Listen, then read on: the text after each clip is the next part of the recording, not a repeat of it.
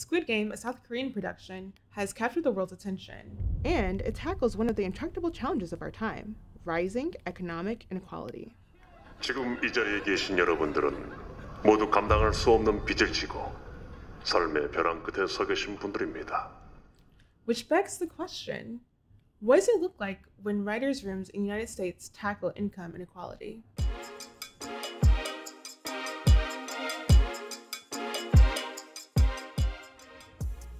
The stories we watch shape our sense of how the world works. Stories bring to life the values that impact our lives, communities, and public policies. So we set out to understand what storylines dominate portrayals of income disparities in the United States. We analyzed 105 television episodes from the fall 2017 to spring 2018 TV season.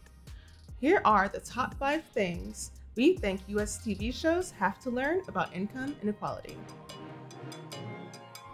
On TVs across the US, the human impact of income inequality is told in one-off stories, if at all. They didn't give us financial aid. What do you mean? They must have. Then how is Sue back in school? I paid for it.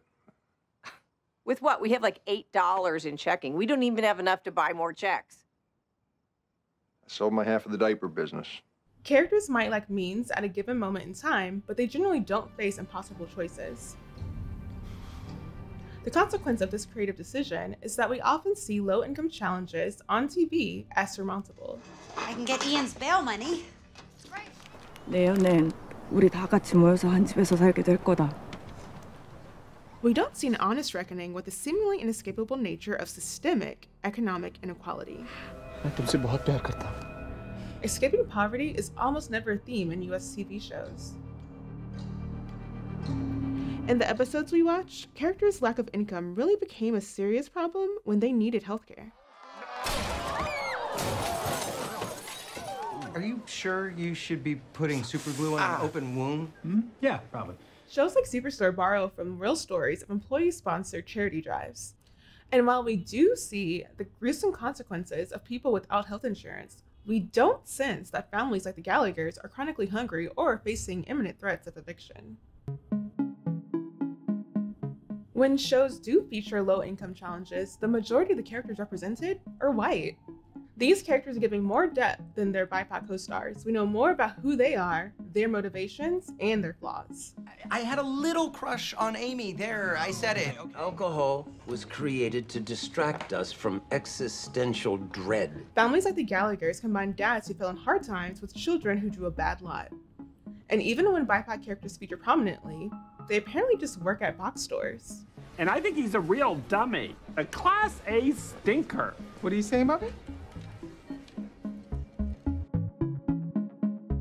Regardless of whether white or BIPOC characters drive the story, it's their flaws, not the societal ones, that landed them on hard times. You sure you know what you're doing? I found loopholes in the system. I skirted the man. I sent a big F-U to society. Cultural poverty narratives have long dominated both social science research and political debates. In popular media, we see characters struggle because of poor decisions. They lack ambition or face addiction. It's the fault of the individual rather than the design of the system. So you not only gambled away all of our money, but also Regina's. Okay. It also works in the inverse. We're told successful characters arrived where they are thanks to their strengths. Currently, I'm attempting to solve the Penrose conjecture. I'm composing my Nobel acceptance speech for when I've solved the Penrose conjecture. Cultural poverty narratives profoundly shape public policy.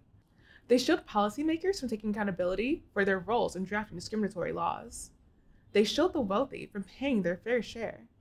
And they obfuscate the explicit interest those at the top have in keeping others down, unable to break free from cycles of poverty. There's a lot of money in Memphis, and there's a lot of poverty. But perhaps the most striking pattern we notice is that most shows dealing with low-income challenges fall into one genre, comedy. They feature people making the best of hopeless situations, resorting to crafty, often illegal, means to make money. I'm sorry, Mr. Wessels. It says here you're already collecting your benefit. Mr. Ramirez? It says here you're dead. TV shows in the United States display misfortune for our entertainment. We laugh with the characters. What could be better than a donut and a cup of coffee? Health insurance, paid sick days, a raise. Their ventures aim to make us feel optimistic about the goodness and resilience of the human spirit. You solved healthcare! That's where Squid Game differs. Its brilliance lies in the absurdity of the plot. The irony of layering children's games with life or death stakes. The symbolism of people, numbers, fighting to escape the games while those who hold the power to stop it just watch. If you're a showrunner, advocate, or fan wondering where there's a better way, wondering if people have the appetite for shows that deal seriously with income inequality, Squid Game suggests we're hungry for it. We want stories with nuance and diverse protagonists who show us what it looks like to care for one another. Protagonists who challenge power. Stories where everyone wins.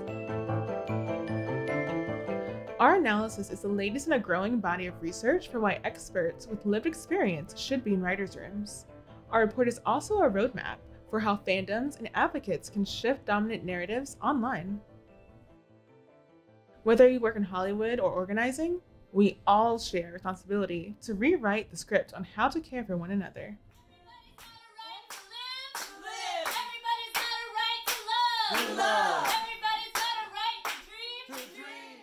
Improving low-income representation on television can shift public will towards eradicating poverty.